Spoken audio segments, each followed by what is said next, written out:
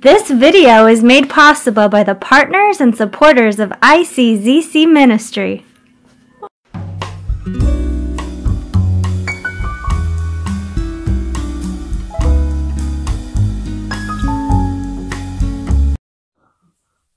There are two things that I believe are so important for us in the end time to understand.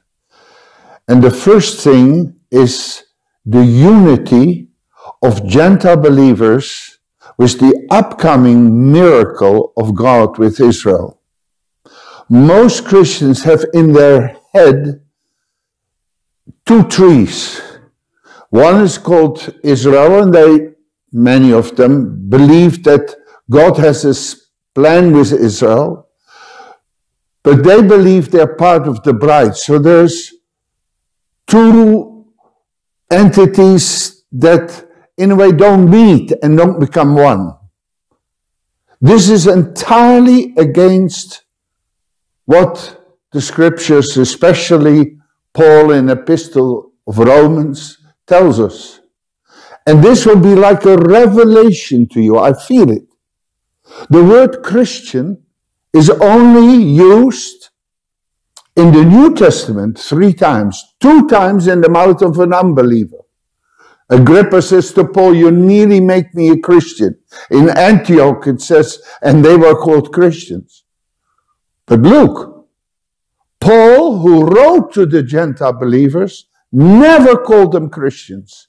He said, "You are the seed of Abraham because of your faith in the Lord Jesus."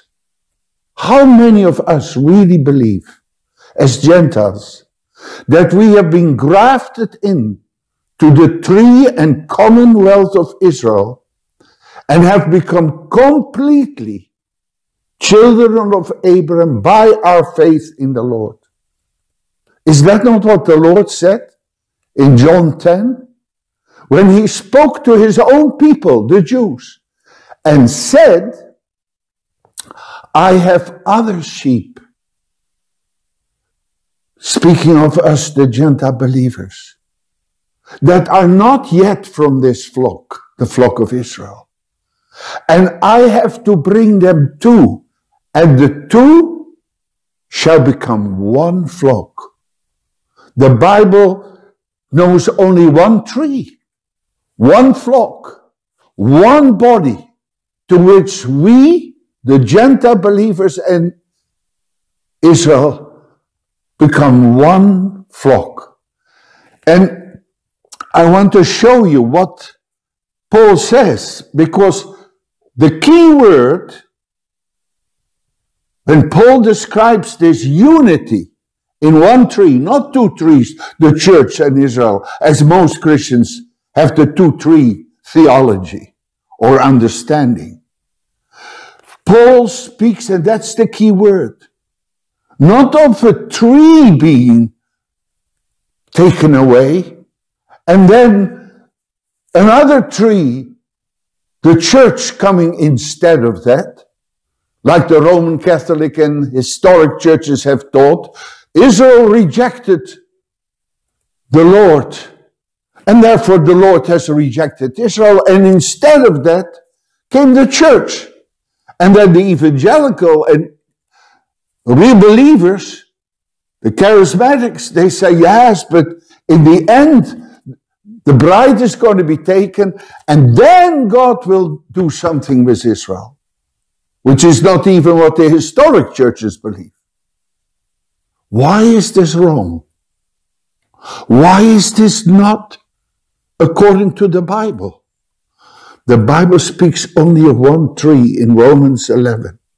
And what does it say? When Jesus, the Messiah, came to Israel, it never says that all Israel rejected him.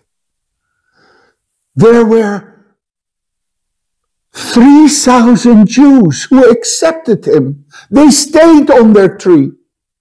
Later we read in Acts 5,000 Jews were real believers. What an unrighteous thing from the Lord to take them out of their tree. They said, "We did accept you. Later, maybe there were 7,000, like there were the 7,000 true Jews in the Old Testament days of Elijah. So, the tree was never replaced by another tree, the church. What the Bible says, and that's the key word, branches were taken off. The unbelieving Jews. Not the whole tree. The word is branches that Paul is. And the branches were put aside and became broken off. And the Jews have gone through all of the world in a way as broken off branches. But the true believing Jews stayed. The 5,000 Jews on the day of, after the day of Pentecost stayed in that tree. And what does the Bible say? That wonderful, I want to show you. Instead of the broken off branches, God took from the wild olive tree, from which we Gentile believers come. We were without God and hope in the world, Paul says, as Gentiles. We didn't know the God of Israel. And God in His mercy took us from our wild olive tree, not in a new tree called the bride of Christ or Christianity, but in the tree of Israel. So we are grafted into the tree of Israel. And when the full number of Gentiles have become the seed of Abraham, true Jews or Israelites of God, in the tree of Israel, what does the Bible say? That when the full number of Gentiles have been grafted in, God will return to the fallen hut of David, the broken off branches that have gone 2,000 years, scattered all over the Gentiles. He will woo them back to the land of Israel and breathe upon them. And Paul says, then all Israel will be saved and come back, not on a new tree called Christianity, but on their own tree, where we, as Gentile believers, are already grafted in. And in that tree, there is no more difference between Jew or Gentile. We are not second-class citizens in the tree of Israel or the olive tree, or in the commonwealth of Israel. There is one flock, one tree, and one commonwealth of Israel in the New Testament. And in that tree, there is no more difference between a Gentile or a Jewish believer. And all Israel will be saved. When? After the full number of Gentiles have come in. And it has taken 2,000 years for that to happen. May you be part of it. Cleanse your ways in life so that you will not fail at this hour to become part of the most wonderful thing that God is going to do. It's one of my favorite verses in Romans.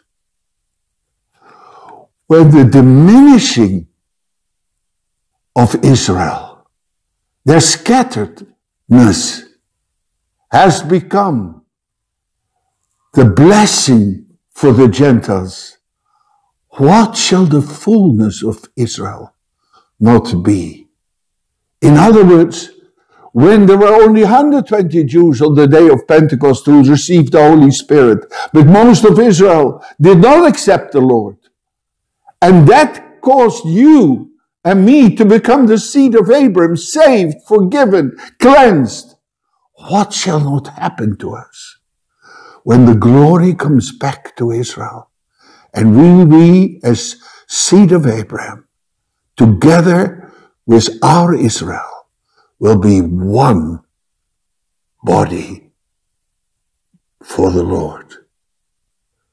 To see him come back to this sad and corrupt world. May you be part of that.